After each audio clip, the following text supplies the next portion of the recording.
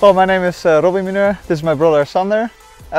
We are sailing on the Nacra F16 and we are here on the Travemünde Woche with the F16 Worlds 2022.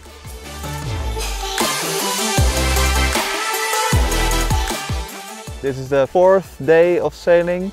Now there's unfortunately no wind yet. It was expected to be here a little later. Yesterday and the day before we had strong winds, I think 18 to 25 knots. Sailed twice 4 races. Was a tough day. He did a lot of work with his hands. Yeah.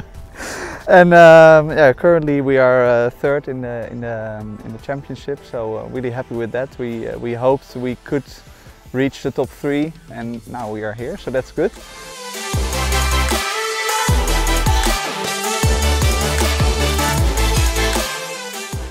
10 years ago in 2013 we were here for our first championship. We started sailing then, and it was really nice to be back here. When we heard last year that this was again in Travemünde, we were really excited because it's close with the driving, so that's good.